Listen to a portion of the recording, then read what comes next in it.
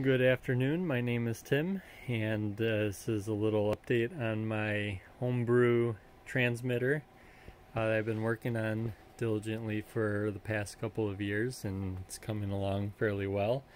It's actually a assortment of bits and pieces that I've collected over the years. So the last stage will be to strip it all down and make it all uniform in color. And to start with is the power supply.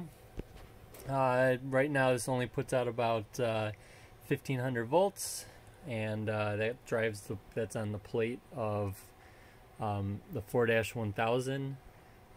Above that is my CW exciter and transmitter.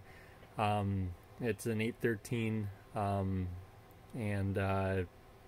just a very typical homebrew design that has your oscillator and buffer stage and your amplifier, and pretty much covers all the bands from 80 through 20. Then above that is just some power supply. It's a voltage doubler, and that provides 1000 volts for the 813 below. Then above that is the 4-1000, and above that is the control panel that I have. Don't worry about the B+ right now, but yeah, I figured I'd give a nice video of it running.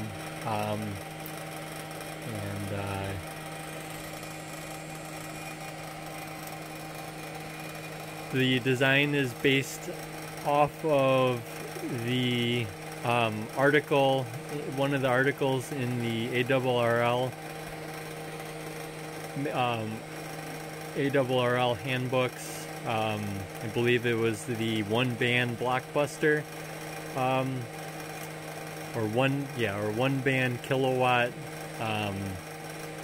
One of those two articles, but that had the 4-1000 described in it. So it's a grounded grid amplifier. The input I can select from there with essentially flip of that switch, or I can patch it into one of my other radios. I have a DX100 or my Jesus that I can tie into it. Yeah, that's about it. It's a nice little project. Need to create a gasket at the bottom just to keep that from vibrating, but and then the control panel is for all the various interlocks. These buttons were for filament, B+,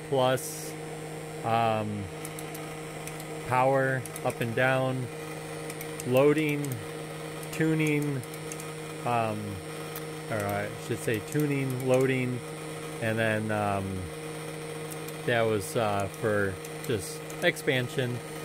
All the other LEDs are for interlocks and voltage statuses and stuff. And then that's about it. Everything is controlled by a Arduino. If I can get access to it.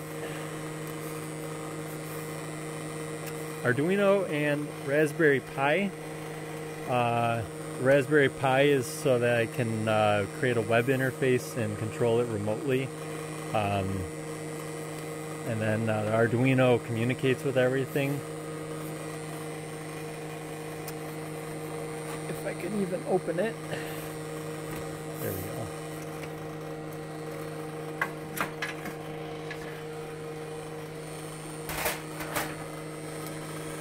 So I have the Arduino 16-channel relay, and that's pretty much all that consists of there. Some control relays there.